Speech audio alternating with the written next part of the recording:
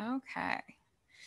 So I think we're going to get started because we have a lot of information to get to tonight, a lot of excellent information with some amazing, incredible speakers. So today's webinar is called Understanding the COVID-19 Vaccine, and it's pretty straightforward. We're going to be going into a lot of details about the vaccine, the science behind it, how it was developed, and considerations for deciding if it's, the right choice for you. So next slide, please. And I should also introduce myself. So my name is Emily Lemiska. Hopefully some of you recognize me from our other webinars. I'm the Director of Communications and Educational Programming at US Pain Foundation. So I'll be going through some housekeeping items just for a minute or two at the beginning. Then we will have our presentations followed by a Q&A. And we've already gotten a ton of questions submitted, probably some of the most questions we've ever gotten before a webinar. I think like 20 questions have been emailed in already. So we'll try to get to as many of those as we can, but we'll also obviously prioritize our live questions coming in on Zoom and on Facebook. Next slide, please. So again, questions will be taken at the end. One thing I do want to remind folks is that we cannot answer, and our experts cannot answer, highly specific medical questions. So try to generalize your questions if you can. To ask a question on Zoom, please type it into the Q&A icon, or click on the Q&A icon and type it into the field there. If you type it into the chat, it might get lost in the conversation. If you're on Facebook, just type it into the comments and we'll try to get to it. Again, the chat is open, but please be respectful. And if you have to jump off for any reason, all of our webinars are recorded and posted to uspainfoundation.org/peptalks.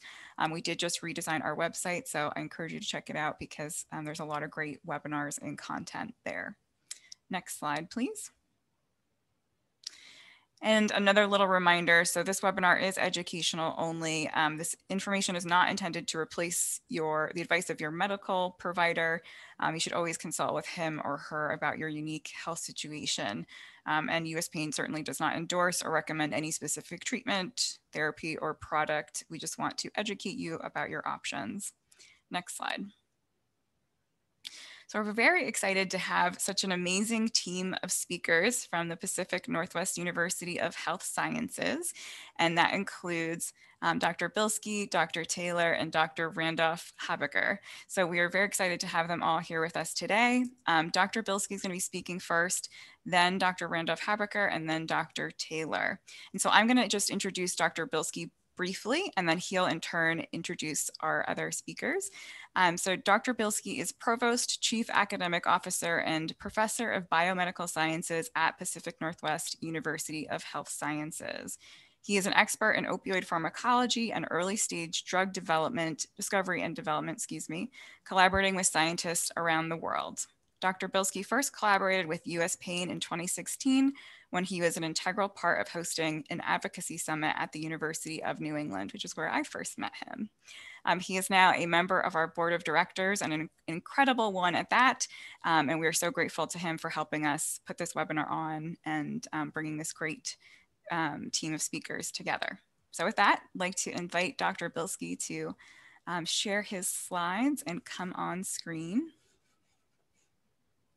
Hello. Thank you, Emily, and thank you, Nicole, for allowing us to do this. I'm very excited about it, and welcome everybody. I'm going to start my screen show. And let's see. How's that looking? Is that good? Yep, looks great. So I am much more optimistic over the last couple of weeks than I was at any time, since about a year ago. And I thought this picture kind of reflected, that optimism.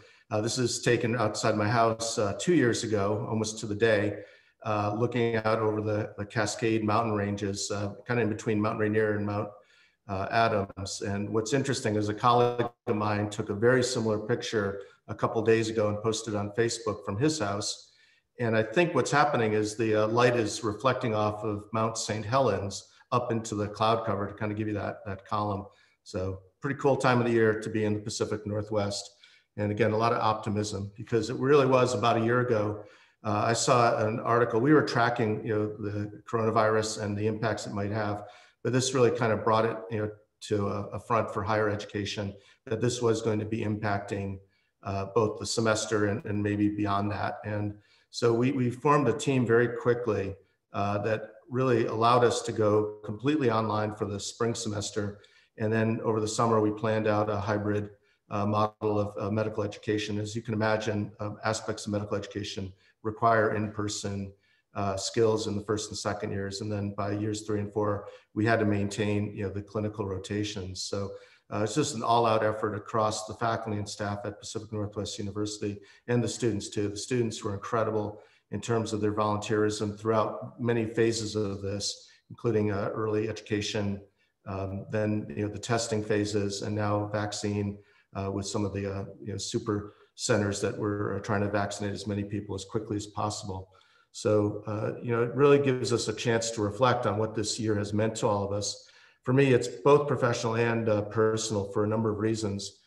I was about this time, in very early March, in DC. This is basically the last week before they shut down.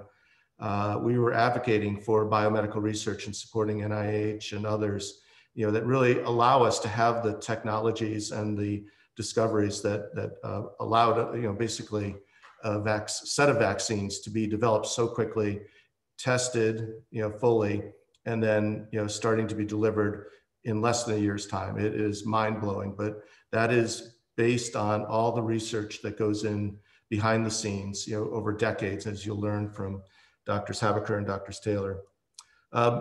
Right after that, I did a quick trip up to see my mom. I'd lost my dad in January of that year, and she was living by herself in an assisted living facility. And it's kind of ironic, March 8th was, they were confirming in Western Massachusetts, where I grew up, the first kind of confirmed case of the coronavirus. And look at the little sticker on top of the Sunday Republican, "Seniors don't worry." That there was a lot to worry about and continues to worry about. And so that's my mom standing. She's going to be 94 on St. Patrick's Day. And my 100-year-old aunt at the time, who had just recently moved into that same facility. Unfortunately, my aunt passed away because of COVID complications about a month later. So this has significantly impacted our family and extended families as we've gone through this. I quickly made it back to Washington, and I was scheduled to give a set of Rotary presentations on opioids, but I used it also as an opportunity to just do some very early education on what we were trying to accomplish with some pretty low tech, but very effective ways of kind of reducing the spread of airborne viruses such as COVID. And so this was kind of an all-out effort. All of our faculty and students who had expertise or willingness to do some education to the general public were doing so very early on to help out. I also used it as an opportunity to kind of emphasize the importance of biomedical research funding. This was kind of a follow-up to the DC trip, and I kind of highlighted both the challenges that chronic pain people have in just under normal circumstances, and what we were anticipating was going to be a major disruption in terms of healthcare for the foreseeable future at this point, but also the importance of investing in the research that leads to these groundbreaking advancements. The U.S. Pain Foundation is very important to who I am, and the work that I do as both a board member and as an advocate and as a scientist educator. We were able to quickly work with one of my former colleagues, Megan May, at the University of New England, to provide timely information back in April on how best to navigate this. We were seeing at the time that there was some changes in legislation and rules and procedures and how we could manage people, particularly people who with chronic conditions need medications, need to be able to access their physicians, need to get prescription refills. It wasn't perfect, but there was some accommodations that were made on the fly to try to address some of these challenges. We continue to do that work too, and advancing areas such as telehealth and access to care for rural and underserved populations. PNW has done a lot, and Kim and Julie are front and center of this, along with our continuing education office. We're doing a lot of continuing education, both for providers and the general public, through this Community Connection series. It started in the fall, it's extended, and Kim and Julie are both presenting this semester on COVID and the vaccine. I was able to do some work with a colleague at the University of Bridgeport. We were both May Day fellows that advocate for chronic pain, better access to care. And so I was hosted at the University of Bridgeport, and again, front and center, talking about how we're navigating this now in the fall with the vaccine imminent. We are also extending some of our work with a colleague, Anita Quintana, who's very active in the Hispanic Latino community of Central Washington, in a partnership with Radio Cadena, doing an all Spanish program format so that we could get information out to various populations throughout our Pacific Northwest. My mom, during all this, she and my dad both have had chronic pain for my mom since the 1980s. And it's been a challenge. We were working with her physicians, both her pain specialist and with her primary care physician. Her knee was flaring up. She's got osteoarthritis, among other things. And the question was, should she get a steroid injection during COVID? And that was an open question that, there's no definitive answer to that, but weighing all the risks and benefits, and in consultation with both the primary care and the pain specialist, my mom decided to go ahead and get the injection that gave her some relief. And during the fall semester, they kind of relaxed some of the requirements. We finally started to be able to get to visit her again. Just imagine the social isolation that's occurring. You may be experiencing this firsthand, and that impact that has on your mental health. So my son was able to help her vote in late October and take her to an outdoor dining. Just look at the smile on her face. Earlier in the summer, it was always masked. You could see she was dejected, and it was seeming like things were returning back to normal. Things took a turn for the worst in terms of the ramp up around the holiday seasons. They had to lock down the facility again, and that's been an ongoing challenge. I don't want to steal Nicole's thunder, but just did an op-ed for telemedicine. In the midst of chaos, we learn sometimes, and maybe can apply some of the things that we've learned going forward with opportunities for enhanced care and enhanced access to that care. So this is going to be coming out in an Invisible project, I think, within the next month. So again, just one of the many things US Pain Foundation is doing to help its membership. And I have to say that I'm so excited that my mom's now received both vaccine doses. She got the Pfizer vaccine. Things are going to return back to normal with visits on March 6th for the facility. And my two sons, who are working or going to school remotely in Western Massachusetts, are going to be able to see her whenever they want, inside and outside. So this is very good news, but there's still plenty of work to be done. And that's part of the reason for this seminar. And I'm just really excited to have two experts at PNW who are guiding a lot of our policies and procedures and how to deliver medical education safely and how to be ambassadors to the public.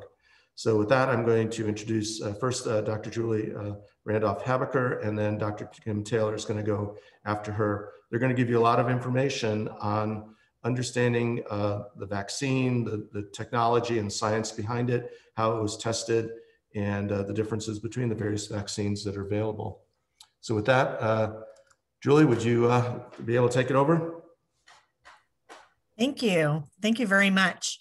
Yeah, I'm ready for my first slide whenever you'd like to reshare. So thanks everyone for inviting us into your group. This is, we're excited to get positive messaging out and to help educate people on what's happening as far as the vaccines. So just a little bit about myself. I'm a pathologist. I did some work in my graduate work in viruses, and I spent several years at Fred Hutchinson Research Center in Seattle doing some work with vaccines. So I have a little bit of background there. So my first slide, please.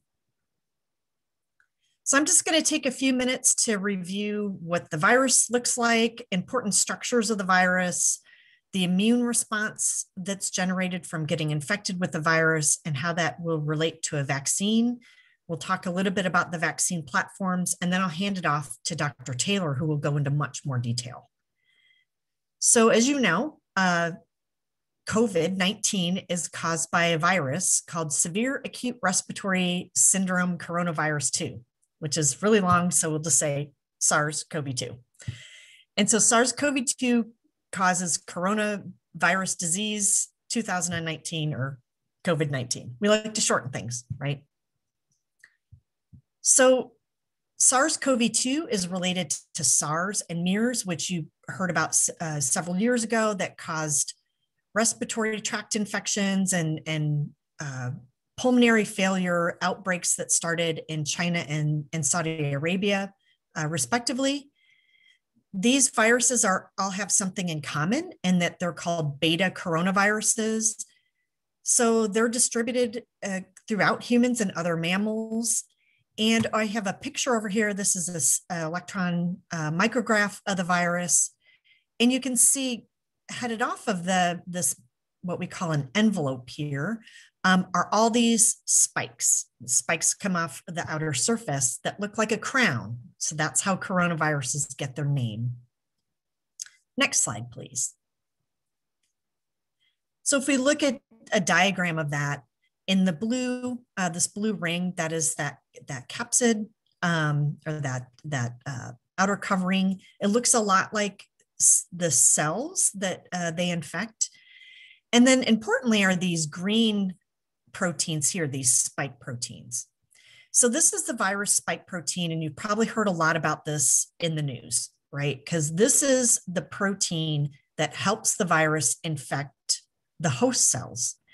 So this spike protein for SARS-CoV-2, it interacts with a cell protein on the host, so in your body, that's called angiotensin converting enzyme 2, or ACE2. So ACE2 has a wide distribution throughout the body. And when you hear where it's expressed in the body, it makes sense when you think about the disease. So ACE2 is expressed on cells in the lungs and the esophagus. It's also expressed in the nasal pharyngeal area. It's expressed in the intestines. So that's why we see a lot of gastrointestinal issues with COVID. It's also expressed in the liver, in the heart, in the kidneys, and in the bladder. So I'm sure people have heard a lot about heart problems that people have or kidney problems that they develop. And that's because of either directly being infected by the virus or other issues that the virus causes. So we're going to focus on really the spike protein. So next slide, please. All right, so I wanted to tell you a little bit about what the virus does when it gets into the body and the immune response that it makes. So that way you understand then why we did certain things, or why they did certain things when they made the vaccines. Okay, so here we have our coronavirus up here at the top. It's going to enter the body. And when it comes into contact with certain cells, those cells that are expressing the ACE2 receptor, the spike protein will engage with that ACE2 receptor. It'll form a complex, and then lots of stuff happens. But basically the virus enters the cell. And when it does that, then it's free to allow its genome, its genetic material to go out into the cell, where then the cell's machinery starts to replicate that virus. So it uses the virus's genome to make all the proteins that the virus needs, and the virus is assembled, and then it can go out and the virus is released. So next slide, please. So this is the meat of what we're going to talk about. So once the virus is released and it's out of the cell, the virus can be ingested by these specialized cells in the immune system called antigen presenting cells.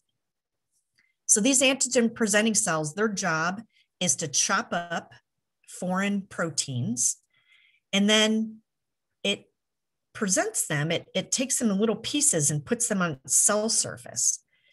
By doing that, it can then engage with other cells of the immune system. So for example, it can engage with a cell that we call the T helper cell. So T helper cell gets activated, realizes that there's a virus here. And in this case, it can activate then two parts of our immune system. It can activate the B cell, which starts making antibodies, and that's what these little Y-like proteins are. So these proteins that this B cell starts making in abundance can be secreted. They go out, and then when they engage with the virus, they bind, and hopefully they bind to things like the spike protein. And so now the spike protein can't engage with the cell receptor, the ACE receptor. So this kind of gloms up the virus, and now the virus can't infect another cell. Likewise, there's another arm of the immune system that gets activated, these cytotoxic T cells. So these cytotoxic T cells will then go out and they'll look for cells that are infected with the virus, that are actively making new virus, and it will kill them. So it basically kills then the virus factory. So the great thing about our immune system is now those cells, after it's cleared the virus, after it's cleared the infection, they can then be memory cells. So a subset of those will go on and they'll live for months to years. And that way, if you're challenged again, or if you're infected again with that virus, there won't be any downtime. They'll jump right into action, hopefully, and they'll clear the next infection. Advance, please. So we're learning a lot about this innate or this immune response to SARS-CoV-2. We know that people make protective antibodies, but those can wane over time. The time, we're not sure, right? We're still gaining, right? This is a new novel virus. We're still gaining a lot of information. We do know from SARS-CoV-1 that B cell immunity can last 2 to 3 years, and that T cell immunity can last about 11 years. Unfortunately, the coronaviruses that cause the common cold, they don't produce an immune response that cross-reacts with COVID-19. Next slide, please. So why do we vaccinate people? Really, the crux of it is we want to reduce morbidity, so illness. We want to reduce mortality or death. And we want to get rid of this economic disruption, right? We want people to get back into their communities. We want people to get back to work. We want our kids to go back to school, all those things. So the hope is that we'll be able to produce immunity and prevent severe disease without a person needing to get sick first. So this is a way to stimulate the host immune response. So what a vaccine does is it just kicks your immune response into gear. And so I have this graph over here on the right, and on the bottom is time. And over here on the left is how much of an immune response. So for the two vaccines that we're going to start talking about, the Pfizer and Moderna, they take 2 shots. And so the first shot, you start to mount an immune response, and that's that primary immune response. And over time, that'll go down a little bit. And so we give a second shot. And so that second shot boosts the immune response back up. And hopefully that will induce even more of that memory response. Now, we'll talk a little bit about the differences, but for the J&J vaccine, the Johnson & Johnson vaccine, it's made differently. So it was tested differently. So it looks like it only needs 1 shot. Next slide, please. Another purpose for vaccination we've heard a lot about in the news is herd immunity, or I like to say community immunity because it just rhymes and it sounds nice. And this is a way to generate a high vaccination rate in the population for 2 reasons. We want to protect ourselves, but we also want to protect those who are unable to get vaccines or unable to respond well to a vaccine. So people like newborns, people with chronic illnesses, people who might be allergic to the vaccine components and can't get the vaccine, or people who, even when they get the vaccine, their immune system just isn't working well enough for them to mount a good immune response. Now, we don't know how many people necessarily in our communities need to be immunized in order to get community immunity. So we use lots of different measures. One, for example, is an R-naught, and people may have heard of R-naughts before.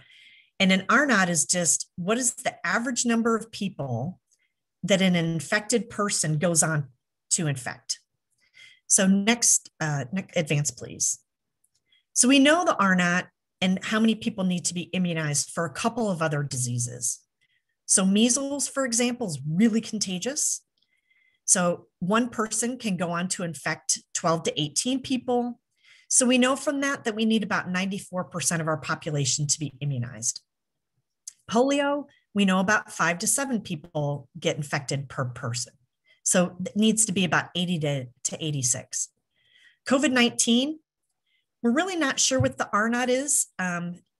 As you know, we've been seeing different strains come out that are a little bit more virulent. And so we're trying to pin that number down. We think it might be between 1.5 and 3.5, not sure yet. And so we're using other viruses as a model to think maybe between 70 and 85% of the community needs to be immunized. But that number is always changing. So you'll hear from myself and you'll hear from Dr. Taylor that it's really hard to pin things down right now because the data is changing, not just weekly, but daily and hourly. Next slide, please. So a lot of people are questioning, how did we get here so fast?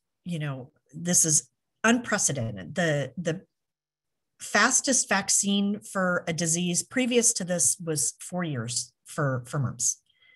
So how did we get here so fast? I'm just going to go through a couple of these very quickly. First of all, we identified what the virus was very quickly. And when I say we, I don't mean we, I mean other people. Other people did this.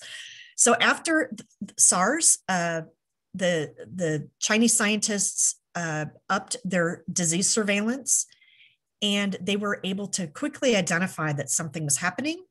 They had the scientific knowledge as well as the facilities to identify what the etiological agent was or what the virus was.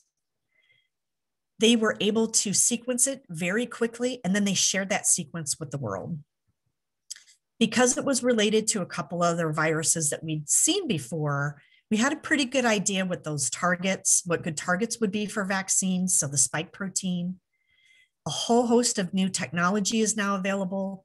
Computing, right? We were able to sequence things so much faster. When I think about how long it took 12 years for the Human Genome Project and cost, $1 billion. Now we can do that. We can sequence a human genome in about a day for about $2,000, right? So it's actually cheaper than an MRI. There's a huge number of vaccines that are in the pipeline. And also we've made advances in those vaccine platforms. Another great thing that happened was we threw a lot of money and a lot of resources at this, right? So governments, foundations, Dolly Parton, a lot of people donated a lot of money to get things moving. And people that have experience in vaccines quickly moved over to COVID-19 to get this up and running. And then even the processing. So as we've seen just recently, Johnson & Johnson and Merck are competitors, right? Well, now they've formed an alliance and they're working together on manufacturing processes to get vaccines out faster. And then also we're using a compressed clinical trial process. Compressed doesn't mean that that we're doing anything different as far as monitoring safety. But what it means is that some of the phases are overlapping. So for example, usually we would do a phase 3 trial, the big trials with tens of thousands of people, and then we would analyze the data, and then we would start to ramp up production of the vaccines. But now we're doing that, and so at the same time. So when a vaccine hits phase 3 trials, they start ramping up production of that vaccine. Now, if it doesn't pass safety standards, the same safety standards that we've always used, then we discard that vaccine. But if it goes through all the rigorous and and Dr. Taylor will talk about this, all the rigorous science review, literally Johnson & Johnson was approved on Friday. I know an acquaintance who got the Johnson & Johnson vaccine on Monday. So incredible. All right, next slide, please. So there's two platforms that we're going to talk about today and different ways to make vaccines. The first is the mRNA vaccine platform, and this is what Moderna and Pfizer use. Really, there's a lot of advantages to this. The vaccine isn't infectious. It can't cause you to get COVID. It can't cause you to get SARS-CoV-2. The material that we're giving you will not integrate into your genome. It can't mutate your cells. This little piece of RNA that we'll talk about here in a minute, once it's in the cell and it's done its job, it will be degraded by normal cellular processes. These vaccines are really easy to make in the laboratory. That gave us, again, I keep saying us, them, a way to make these rapidly, inexpensively, and then scale the manufacturing up. Also, a misconception is that this is a very new technology. I guess in the scheme of scientific study, it's new, but really we've been working with RNA vaccines since 1990. The reason that we're able to use them now is that very recently, I'm familiar with them because we've used them when I was at Fred Hutchinson to look at tumor vaccines. We've been able to use them now more because of that work and that work going into them, where mRNA, because of its structure, is very unstable. We've been able to work on the stability of that and also a better way to deliver that to cells. Next slide, please. All right, so a little backup into what RNA is. So you're familiar with DNA. So DNA is the storage, the instructions for all the proteins in your body. And that is housed in the nucleus. So you can think about this DNA as a book, and your nucleus is a library. So when a protein needs to be made, there's a process called transcription. And a little piece of that DNA is now transcribed. So it's copied, and it kind of acts like the software. So that little piece of mRNA, messenger RNA, comes out of the nucleus, right? We're not going to let you check the whole book out, just a part of it. So that comes out of the nucleus, and then it interacts with a protein called the ribosome. And the ribosome's job is to then translate that mRNA into a protein. So once that protein is made, depending on what its structure or job is, it will go wherever it needs to go. Next slide, please. So this is how we can use mRNA as a vaccine. So we can take a piece of the SARS-CoV-2 spike protein, different pieces of it. We can take the RNA that codes for that. So the instructions that tell us how to make, tell the cell how to make that. And we can put it in this lipid coat. And this was the big secret. So now this lipid coat, it keeps that little piece of our mRNA from degrading, because normally it would, if it's outside of the cell, things would chop it up. So that little lipid coat can now fuse with your cells once it's injected. So it's being injected.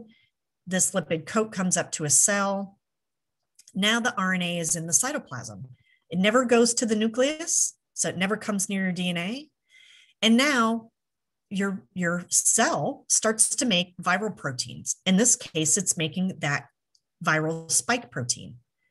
So the spike protein gets taken up by this antigen presenting cell. So that should sound familiar, right? So that antigen presenting cell is going to start to then put that on its surface, and it's going to activate that immune response. So it's going to activate T cells and B cells. So B cells will make antibodies, And then cytotoxic T cells will be able to go and kill virally infected cells.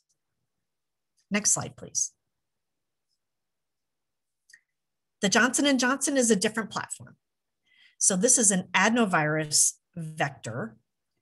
And so we're able to make an adenovirus, and this is not a natural occurring adenovirus. This is an adenovirus that we made in the lab from a naturally occurring adenovirus. But this time now, this virus that normally would cause things like a cold, now it can't divide, it can't replicate. So it's also non-infectious. It can't give you a cold, it can't give you COVID, and it's not going to replicate on its own. These are also easy to make in the lab. They're very stable. So again, we're able to ship these without all the precautions that we need for the other two. And because it's the outside of it's still a virus, it will induce a robust immune response, right? So that might be why we only need one shot of this. This is not new either. This technology was first introduced in 1974. I worked with these quite a bit with colleagues at Fred Hutchinson in trying to develop HIV vaccines. And so all that work, again, working up these for other viruses and other diseases, we've recently overcome some really important challenges. All right, so I believe that is my last slide. So I will, oh, nope, I've got one more, sorry. Again, this is our adenovirus. So it looks a little bit like coronavirus, but its structure is different. And this time, instead of the adenovirus DNA in here, nucleic acids, we've now put a little bit of that coronavirus spike protein. So we put that in a syringe, we inject that as well. It doesn't even have to go into the cell. It's picked up by those antigen presenting cells. Again, the spike protein is now chopped up and presented, and we can mount an immune response that way. Okay, now I'm sure that's my last slide. So I'm going to hand it off to Dr. Kim Taylor. Okay.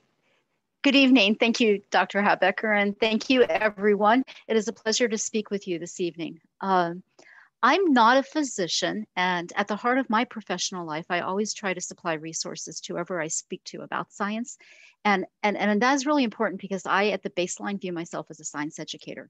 I read through the questions that were submitted ahead of time, and unfortunately, I can't answer quite a few of them, partially because we might not yet have an answer, but also partially because I'm not a physician, but more importantly, I'm not your physician. So my goal in this part of the presentation is to present you with as much as we do know at this point and provide reference to content for you to use, for you to think through things for yourselves and discuss with the people in your lives.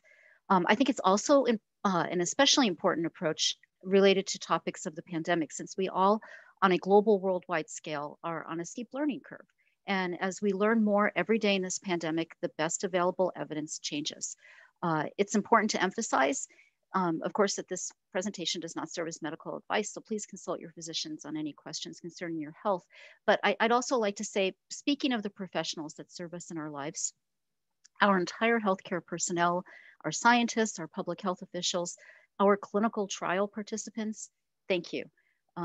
Thank you out there for your selflessness, for stepping up to the plate, a very full plate, and for your dedication to staying up to date on what has been a dynamic year in medicine around the world as we've all worked together in service to lead us to dealing with this emerging pathogen. So next slide, please. I'm going to pick up where Dr. Habecker left off, first by looking at more information about the COVID-19 vaccines, including national and global vaccination numbers or epidemiology, and a review of the resources you can use for COVID-19 vaccine safety and effectiveness from both clinical trials and from current administration levels in our community.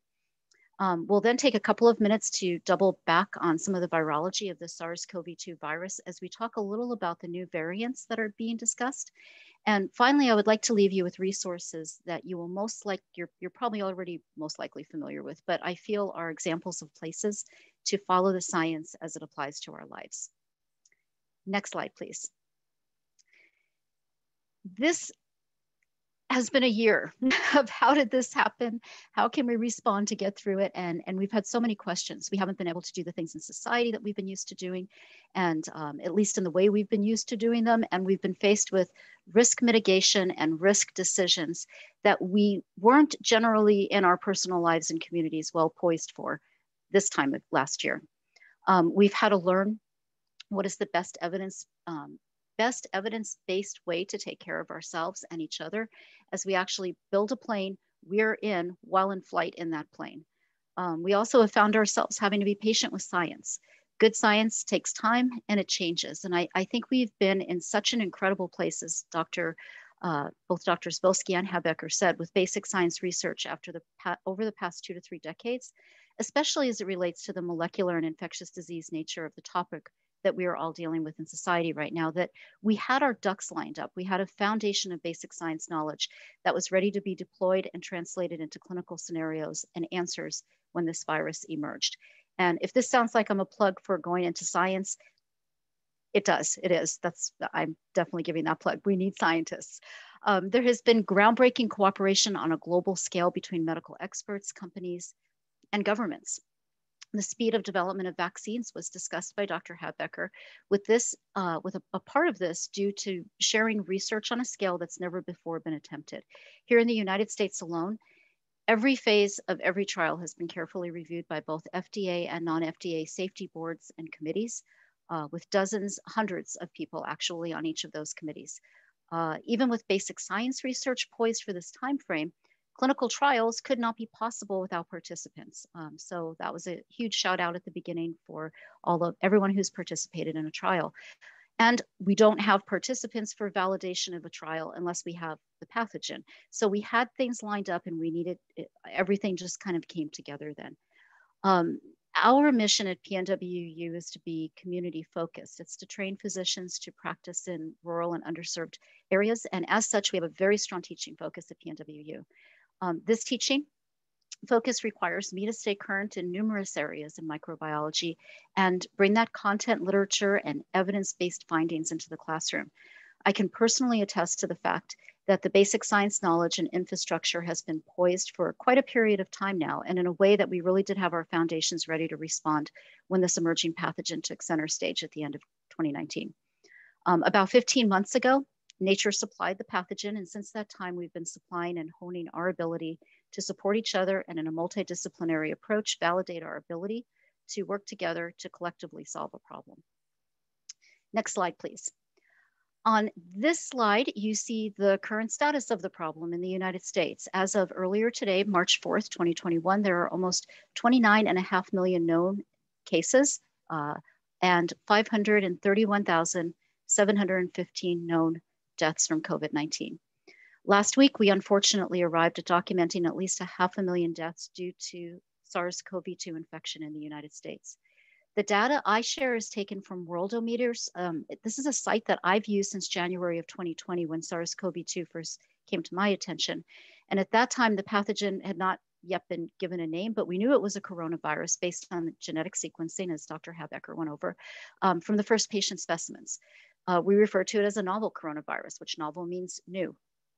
I've continued to regularly use the Worldometers site just for data consistency. However, other fantastic data tracking sites have been there all along, including the Johns Hopkins University site and the CDC COVID-19 tracking pages. Both of those resources can be seen in the text box on the bottom of this slide.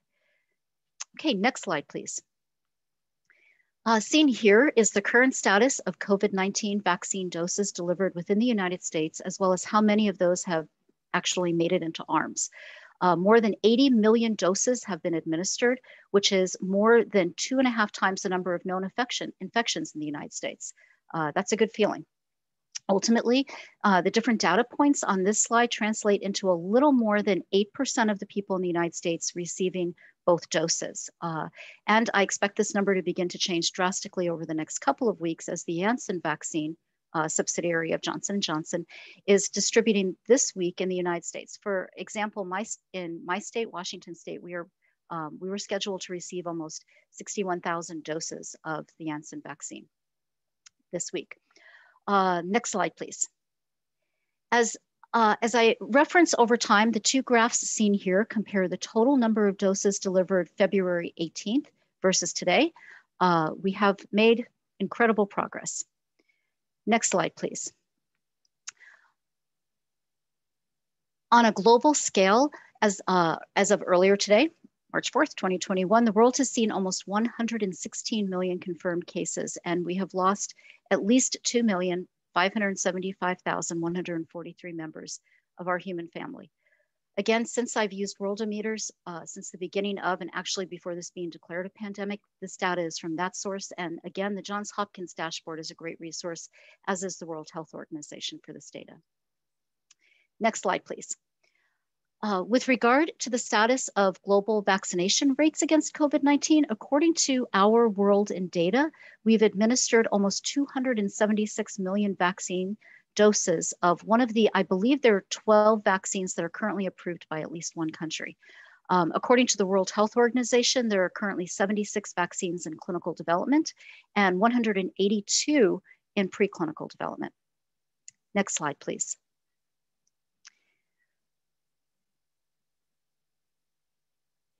It's coming. There, it's slowly coming. So we are now going to move into some additional vaccine production and authorization details, including what we know from clinical trials through phase 3, considered the TRUST trial, emergency use authorization, and the data we are getting from vaccine administration in the community. To frame that review, I think we need to briefly just move through a few definitions. Vaccine efficacy refers to the proportionate reduction in cases among vaccinated persons. The term is relative to a controlled setting, such as in a clinical trial. When you start to hear about how well the vaccine is working to control disease in a general population, you will hear the term vaccine effectiveness. This has the same definition, but it's relative to uncontrolled settings. Next slide, please.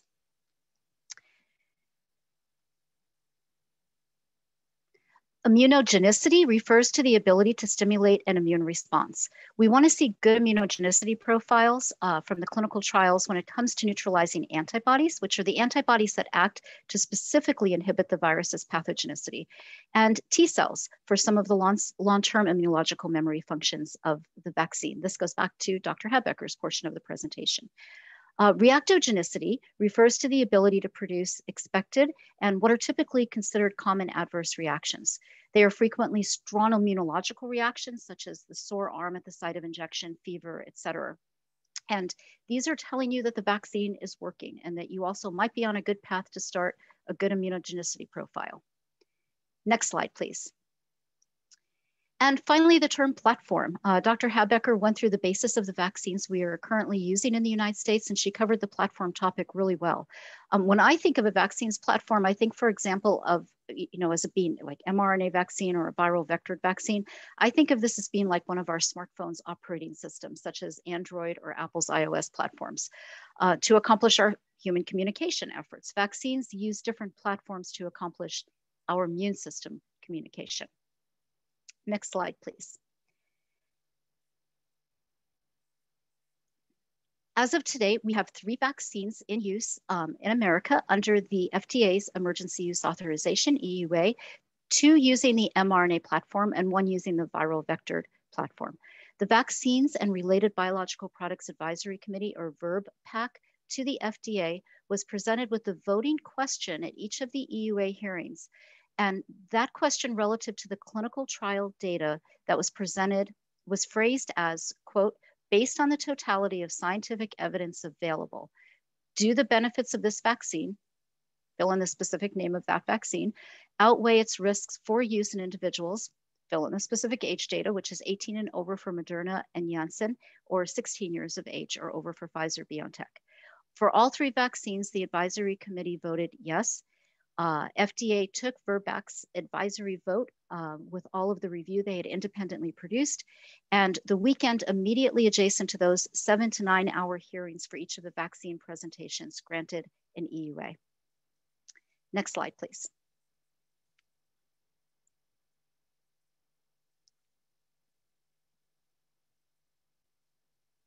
Thank you.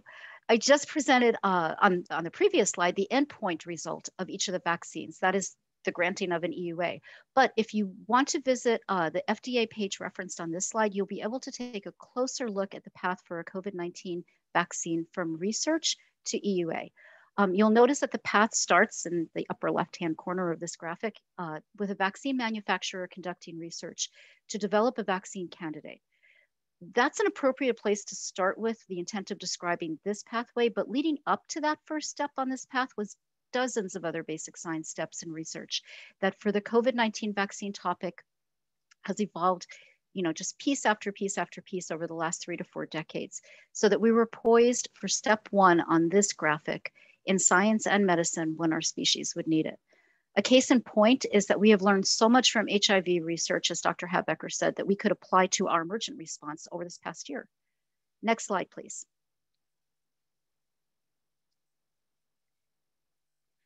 Okay, this graphic from the CDC is not a COVID vaccine infographic, but I like to use it in teaching because I think it really drives home how much work every single year goes into developing a new annual flu shot. More than 1 million patient specimens from positive flu tests are surveyed. And after enormous coordination and work by those labs around the country, we end up with approximately 50 strains of flu virus that could be included in the upcoming season's vaccine. It is obviously a tremendous effort that is repeated year after year. And it is these types of foundations in structural procedure and molecular knowledge that have allowed us to be ready for what we have seen in response this past year. Next slide, please.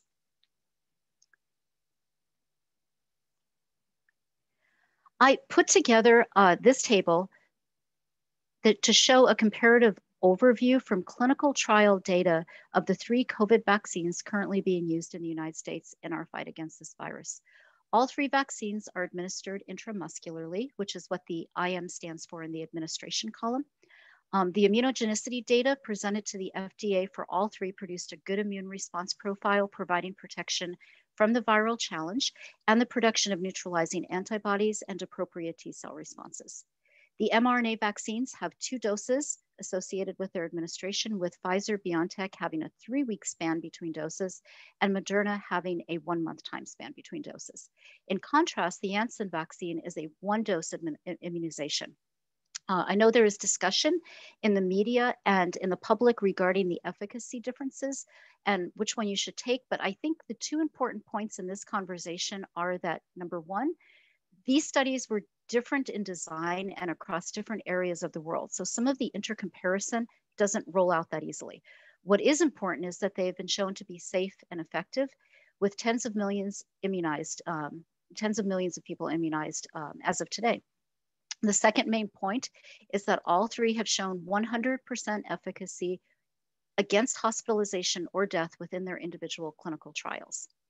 The links at the bottom of this slide show you where you can go if you would like to read the materials from or actually watch the recordings of the EUA advisory panel hearings. The proceedings were live streamed on December 10th and 17th for Pfizer and Moderna respectively, and this last Friday, February 26th for Janssen. I attended each of the live streams, which were around 9 hours for each in December, and last Friday came in at a little under 8 hours. I know that I can be a bit of a science nerd, so for me it was great fun. But these hearings really are so incredibly informative for processing knowledge on our own that I highly recommend watching them if you can. For any upcoming EUA applications from other vaccine developers, you can search for the meeting page at the FDA when the meeting announces when the media announces an application has been submitted, and then you can find out when the hearing will be so you can attend if you're interested. Next slide, please.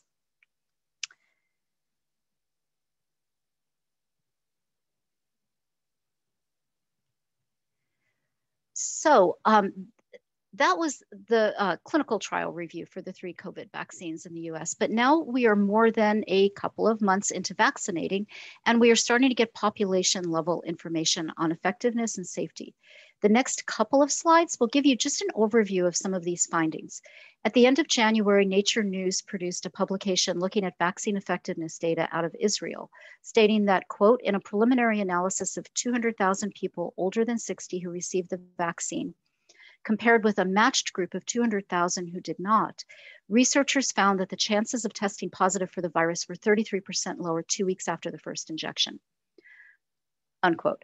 Last week, last week, 2 more studies also out of Israel showed vaccinations being effective for a wide range of COVID-19 related outcomes, with findings consistent with those in the randomized trials. This can be seen in the New England Journal publication second on this list. And in the third reference is a study published in CDC's Morbidity and Mortality Weekly Report, or MMWR, which, by the way, I truly recommend you take a moment to get a free subscription to. Great resource.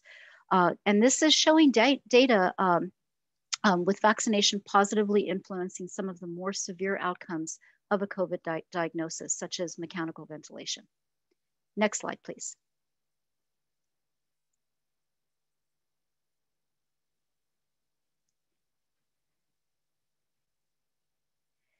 Safety information, I think it should be, yep, there it is.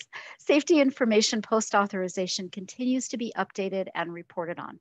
Last week, the MMWR reported that, quote, after administration of 13.8 million doses of Pfizer-BioNTech and Moderna COVID-19 vaccines to the US population during the first month of vaccination program, so that was December 14th through January 13th, the post-authorization profiles for both vaccines are reassuring, close quote.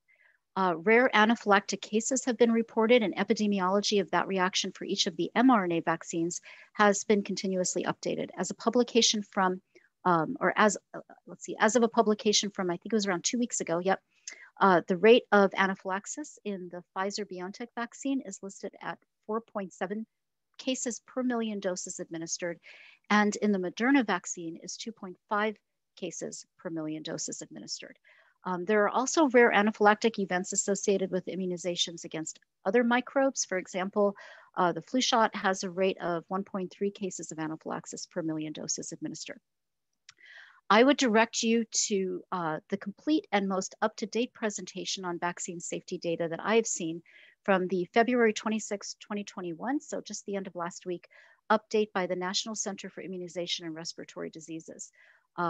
This involved, last Friday, as I said, involved not only a presentation of all known data to the Verb pack, but I would also encourage you to maybe flip through those presentation slides because they are also they really nicely go through how safety data is collected and evaluated.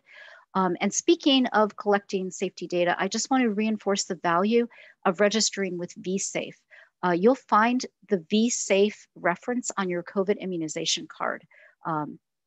And in addition to the Vaccine Adverse Event Reporting System, also known as VAERS, that's been around for about the last 30 years. vSafe was specifically designed by the CDC for COVID vaccines as a smartphone-based post-vaccination health checker that allows for text messaging setup and web survey completion.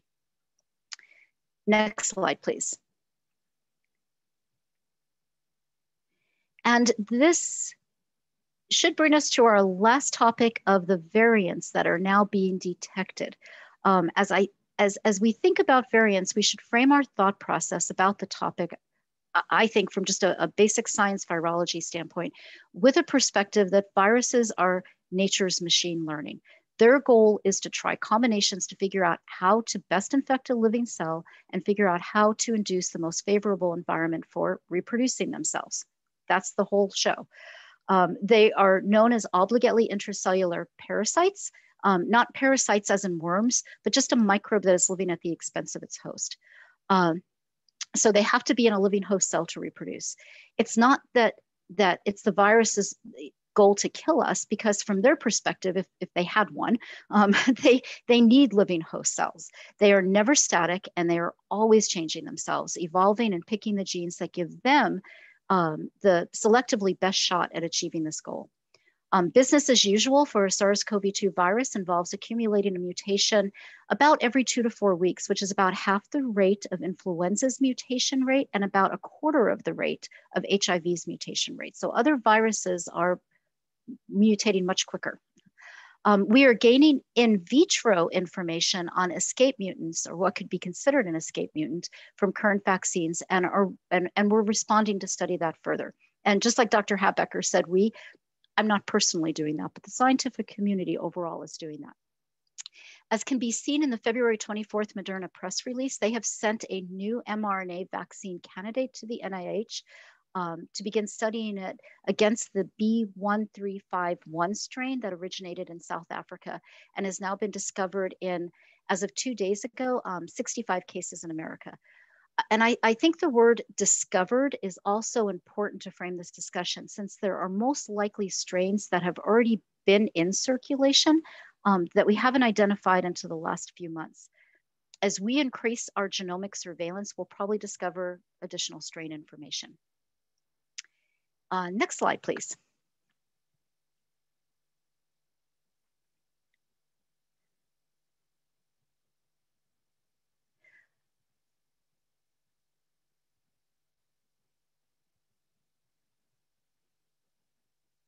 Okay, so this goes through what our current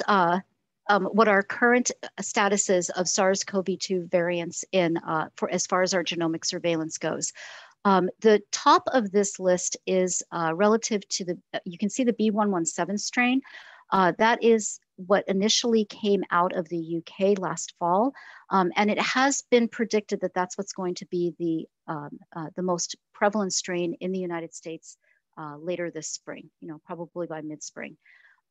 So this just kind of gives you a standard update, as well as some resources to be able to kind of track yourself where some of the variant status is at. Okay, and next slide, please.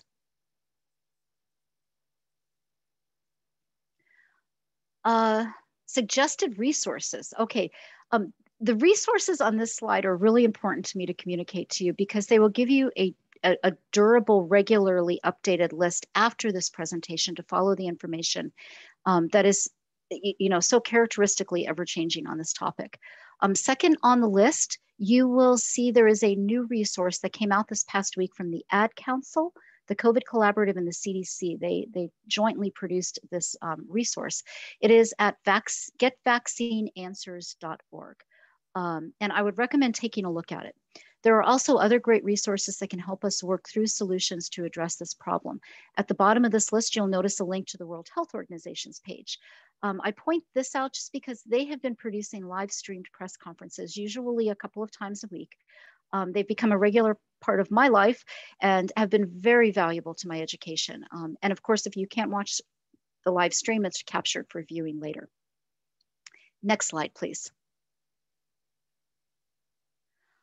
The last resource I would like to leave you with is the CDC's interim clinical considerations for use of COVID-19 vaccines currently authorized in the United States.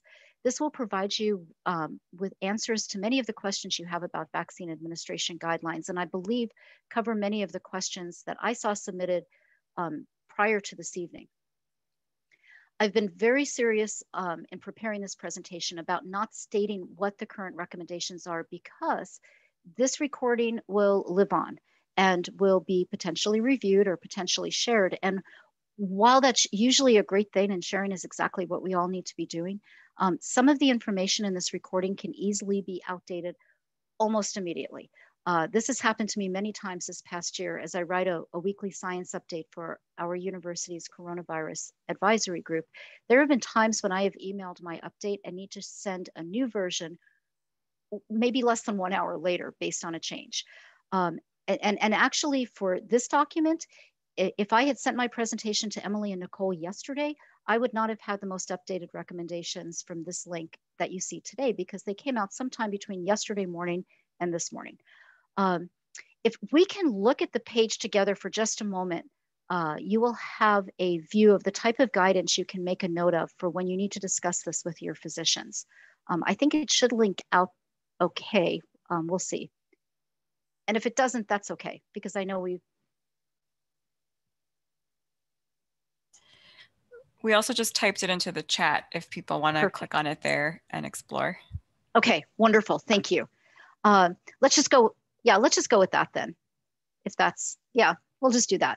But it goes over, really thoughts you should be having before you get your vaccine, how to respond with what the latest taking pain medication, just NSAIDs, antipyretics, et cetera, after your vaccination. It goes through what some of the questions are about autoimmune or immune compromised disorders. And it really is very, very well updated. So I highly recommend that you take a look at it. Use this page, just bookmark it so that it does auto update for you, and you have those resources at your fingertips when someone has a question or you're going to talk to your doctor. Very important. Lastly, I would like to emphasize for my portion of the presentation that I truly believe it's important to follow the science on this emerging infectious disease. I have always been so proud to be a part of PNWU, but over this past year, as Dr. Bilsky referenced, our senior administration responded immediately to putting together as I mentioned, the coronavirus advisory group, and we've just regularly updated the group with whoever has that expert opinion to bring to the table. And our senior administration has really put science first in following what the data says, as ever changing as it is. And so I feel this is really especially important for a couple of elements of our lives and our humanness existing together on this planet. My main thought here is that I believe we are hardwired to plan. I think that's a human characteristic. We see this in every bit of our lives and how we use clocks and how we've orchestrated our concept of time, how we use schedules, and how we even do things like eating and meal schedules and dosing schedules for our medications or supplements that we take.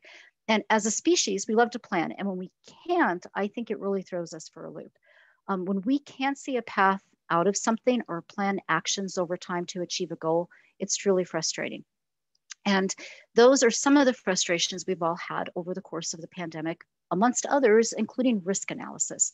So we can use science to inform our risk analysis. But when we are making personal decisions that require benefit to risk decisions, we need to understand the data the best we can for ourselves.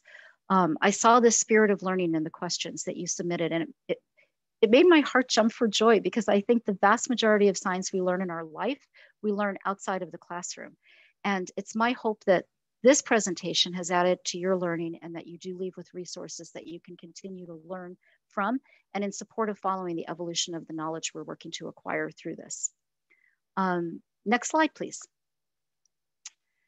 And I don't believe the vaccines are too good to be true. As Nelson Mandela said, it always seems impossible until it is done. Next slide, please. And in closing, on behalf of Dr. Edward Bilsky, Dr. Julie Randolph-Habecker, and myself, I'd like to thank you for attending this evening. And of course, thank you to the U.S. Pain Foundation for our invitation to share. Thank you. Thank you so much. That was so informative, and I feel like a little mini scientist. Like I've learned so much about the different variants. So we'll see if other people feel the same. But we've had a lot of great questions, like you mentioned, Dr. Taylor, that came in before the webinar, and then folks have been asking questions in the Q&A, which Dr. Bilsky has been also trying to type in some answers to. And just a reminder, if you are on Facebook, just type your question into the comments, and we'll try to get to those as well.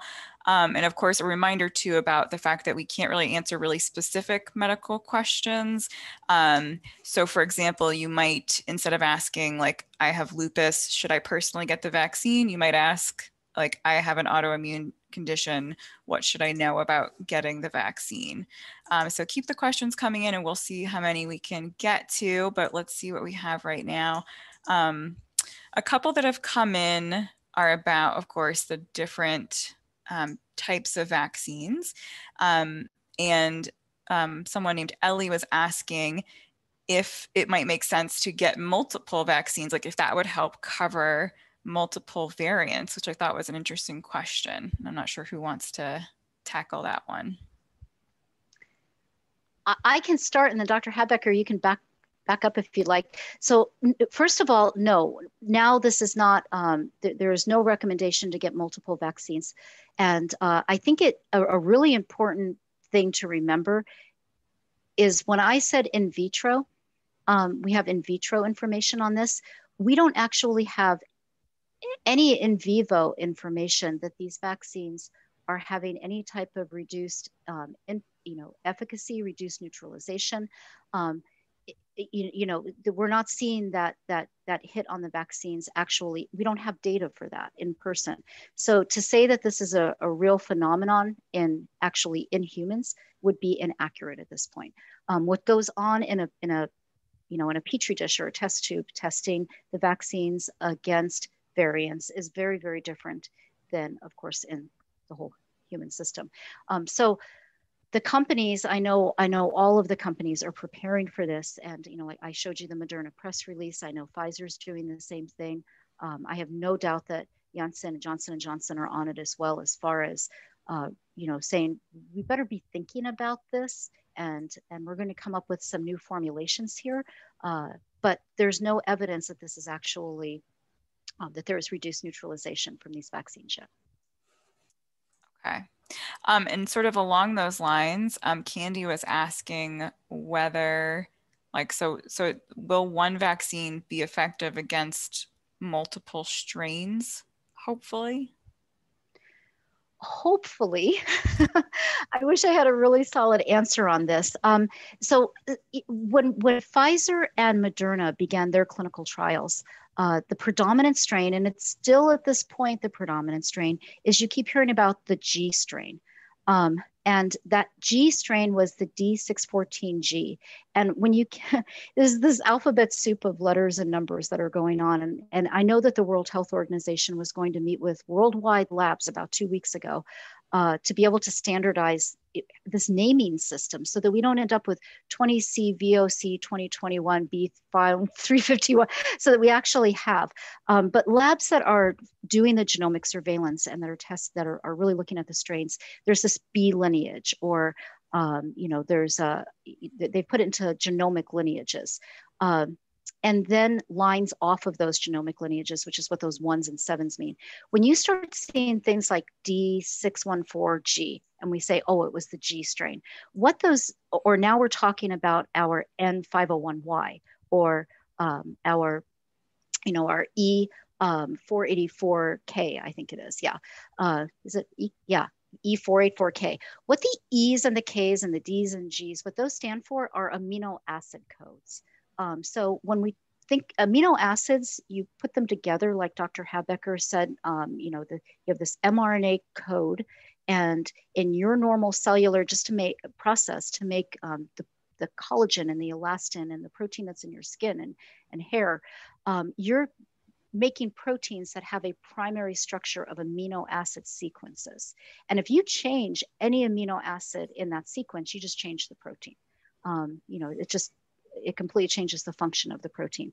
And that's what those letters are meaning. They're saying, okay, we went from a D amino acid, and what the codes are of our 20 essential amino acids are not incredibly important to our conversation. We could have a whole protein lecture here, but we went from one amino acid to another amino acid at that site, that 614 site, because there's a line of them. This is a 30 kilo base, which means it has 30,000, it's a very large virus actually for viruses, but 30,000 genome. And so you get to like 614, which is in that spike protein range, and it replaced a amino acids. So we got a G strain, and that was really the predominant strain, and that's last spring, and really it's still the predominant strain, but the B117 is considered to be coming up as the predominant strain, which has very different amino acid mutations that are going on. We're seeing that N501 to Y. So that means that there was the N is an amino acid code and the Y is an amino acid code. And now we've got a different amino acid at the 501 site. The same with the E484K. And so we're trading out these amino acids and ending up with a slightly different protein. And we're seeing a lot of these emerge at the same time around the world. It's known as convergent evolution, basically.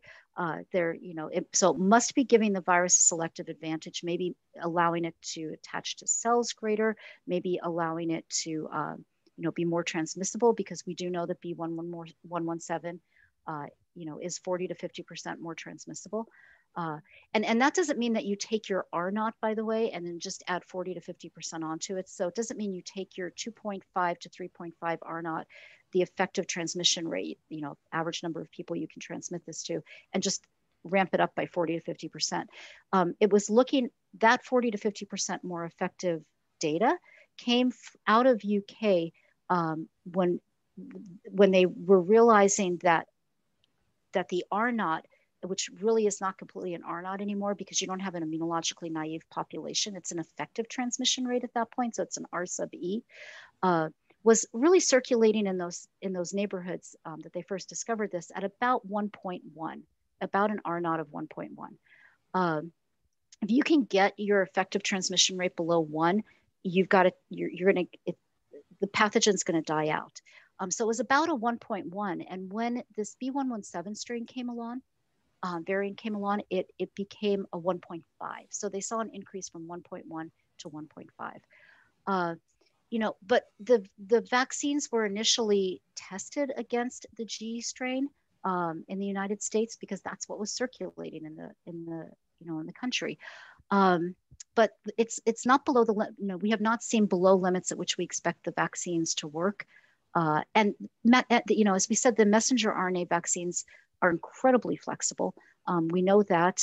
We know Janssen is also, responding and knows everybody's looking for how they can change their formulation pretty quickly. And then, the distribution, the production and distribution is kind of a little bit of a different story. It's going to be, you've got to go through that whole distribution process again, like we have thus far. So that's where the time element is.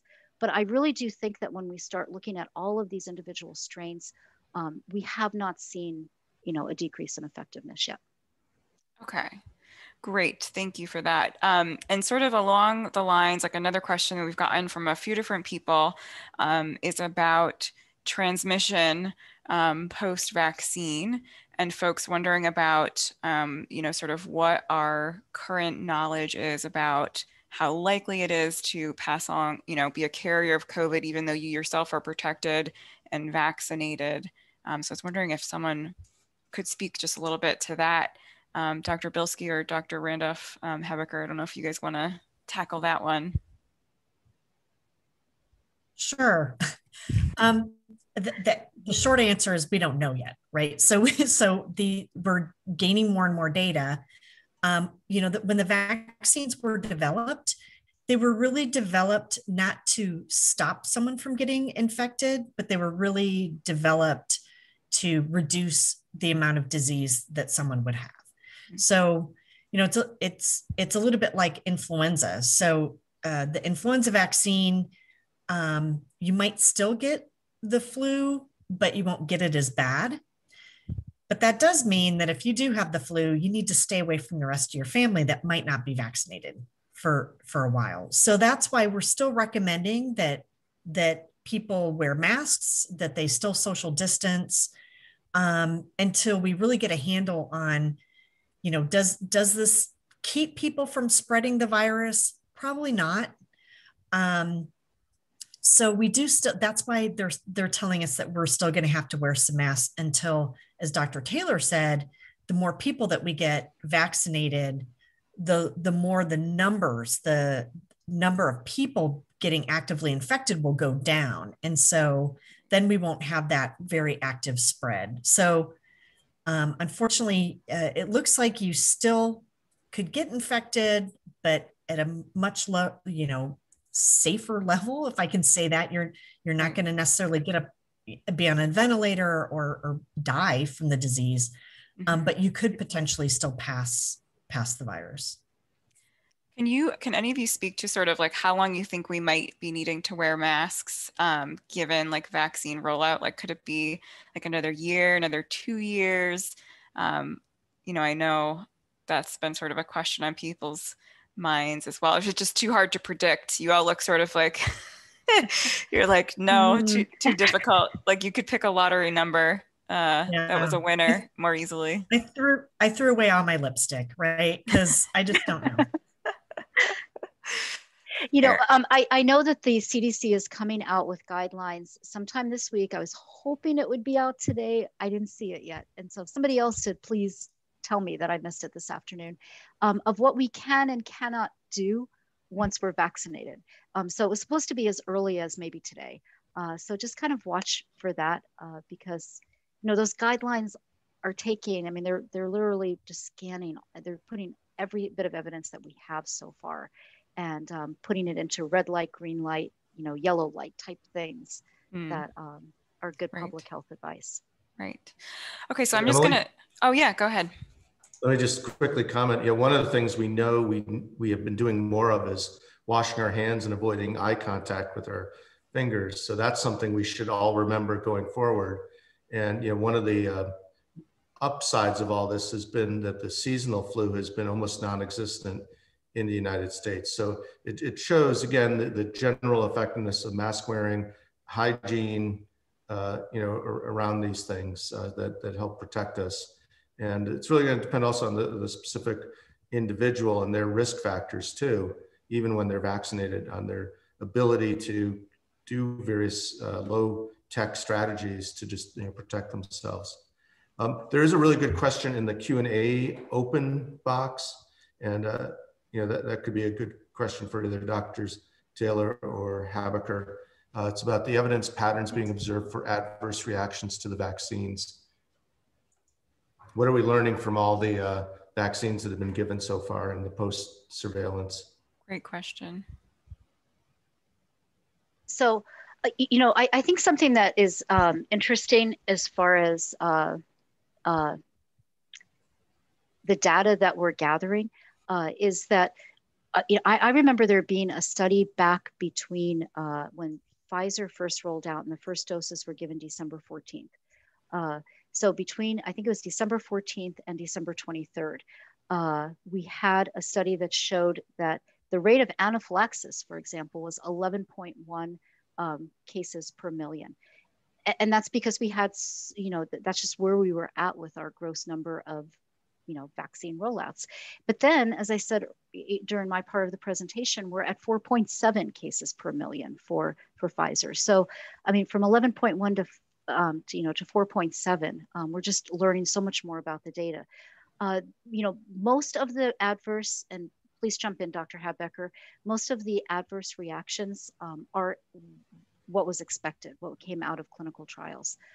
But I really cannot emphasize enough, make sure to use VAERS. Tell your friends and your family, use the VAERS site, use the vSafe site. It's really important to be collecting all of this. VAERS cannot, it's not designed to produce causality. And so, be really careful with different things that, that you read. That just, I see so many things that drop down on my phone, and so many of them are really helpful. But I also, I know a little bit about how those systems are designed. I'm not an expert and I don't work there, and I haven't developed them and designed them on, but I know that it's a hypothesis generating system, and we're going to learn more and be able to hypothesize what we should be prepared for in adverse reactions. And then I think I also heard at one of my national webinars, I don't know if it was I really don't remember what the topic was, but that you might have adverse reactions because these are producing good immunological profiles, and we really need to remarket, I think, our immunology thought process, that when you have a fever and you have myalgia and you have chills and you have maybe, that's your immune system saying, hey, I don't like this and I'm responding to it, and you're building that immune response. And I think that's a very positive thing. And I did hear in that one of those national meetings that if you're having your emergency department be vaccinated, don't have everybody in the emergency department be vaccinated at the same time, because you need people there for shifts 12 hours later and 24 hours later. And there could be immunological expected reactions that would be maybe up to 24 to 48 hours. The next couple of days, maybe expect to stay home and take care of yourself. That is, great information. And that sort of brings me to this last question that I want to get to, because I see that we are we're having some people who it's late over here on the East Coast, so trying to be mindful of time. And fortunately, Dr. Bilsky typed answers into a lot of the specific questions, but something that I've heard from patients sort of repeatedly, because obviously people who come to our organization have chronic pain. They have a lot of different, perhaps, comorbidities. And a lot of folks have questions about, whether they should be getting the vaccine, specifically with having certain autoimmune conditions.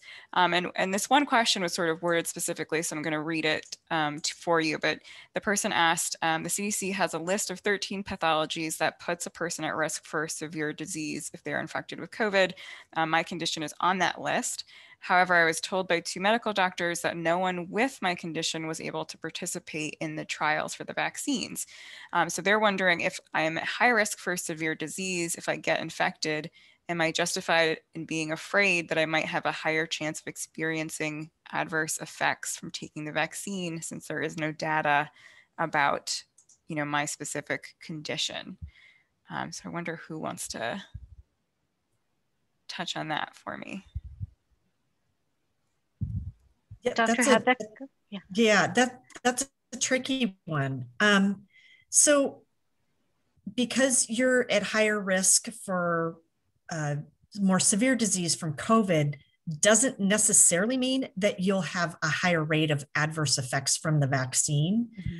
But that said, we don't know, right? And you're absolutely right. We haven't included, for instance, in some of the trials, we haven't looked at immunocompromised people yet. We've looked at a subset of people that had well-controlled HIV, for example.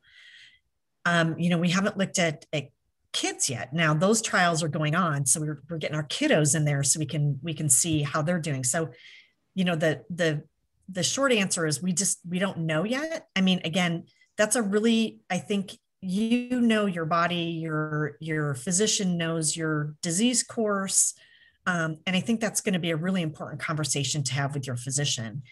In the meantime, though, it does mean if you're on that list that, yeah, you need to keep up with the masking, with the social distancing, because again, as our communities, as those numbers go down, then there'll be that community immunity that will help, if you can't get the vaccine because of your condition, that'll help you be able to then, return to the community.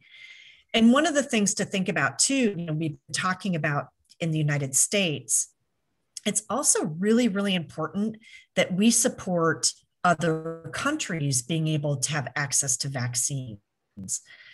Not only is it because we're global citizens and we're part of this global community, it's the right thing to do, but also because, if we think about areas where there's a lot of virus still circulating, we can get more and different strains that are coming out. So, when you hear about, we need vaccine rollout in our communities, absolutely.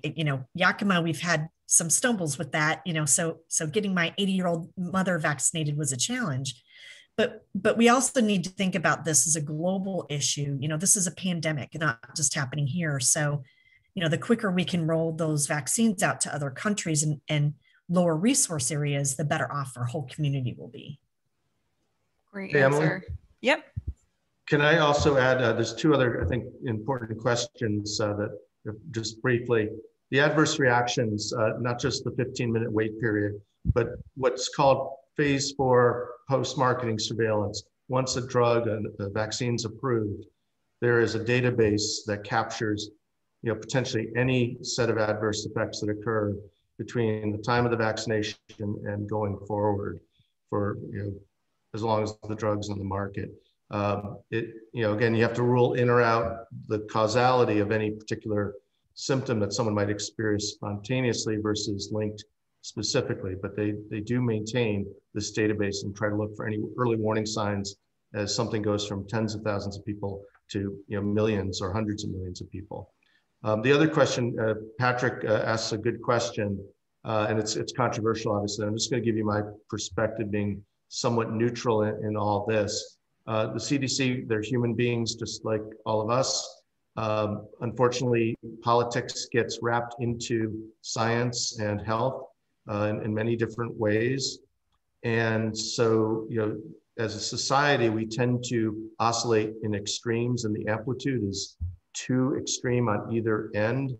So we sometimes see these knee-jerk reactions, going back to another extreme, whether it's over or under prescribing, or in the case, you know, of vaccines, you know, we've seen some of the back and forth that goes on with guidelines. I would say that the CDC is still the very best in the world at what it does, which is to try to attempt to monitor human health and provide the best guidance with the evidence that's available. But they are, you know, impacted by the politics and can make mistakes too. But in this case with the vaccines, I think, you know, the guidance coming out right now is very good. They're doing the best job that they can with incomplete data sets and rapidly changing conditions.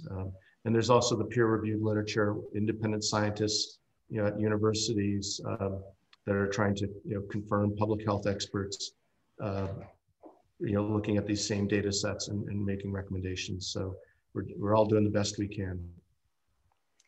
Thank you, Dr. Bilsky. I think that's a great place for us to kind of end on, because it's, you know, as Dr. Taylor, you know, expressed and emphasized multiple times, all of this information is evolving. By the time we post this webinar on our website, you know, some pieces of it could be outdated. So, you know, everything, we all have to kind of just be patient and have an open mind and try to stay as informed as possible. That said, I think there's a lot of excellent information in here that should be relevant even as certain little things change. So I would encourage you to share this, you know, with family and friends for those of you who are still tuning in today.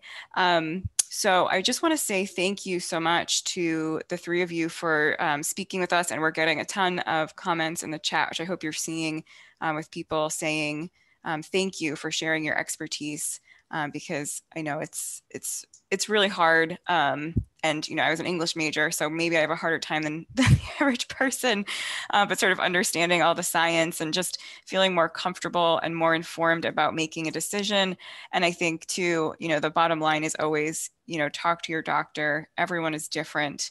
Everyone has different considerations and different situations. So just be as informed as possible and speak to your specific medical provider about what's best for you. So thank you guys again. I really appreciate it so much. And we will have this webinar posted on our website within just a couple days. I did want to say thanks to our corporate counsel who sponsors our Pep Talk webinar series. And we host webinars on almost roughly a monthly basis on different topics. And this is probably maybe our 5th webinar on something COVID related, but certainly in my opinion, one of the most interesting. So I really appreciate your time here tonight. So last slide, please. So again, thanks to everyone for joining us, especially our speakers, because I know you put so much time into those slides and they were just so interesting and thorough and fantastic. So folks, I really hope that you can maybe share this webinar recording once it's up on our website. And again, that's uspainfoundation.org/Pep Talks. And that's also where you can find all of our webinars from over the past several years. And we hope that you will check those out. So thank you again, and stay safe, everybody. Thank you, everyone. Thank Have a you. good night.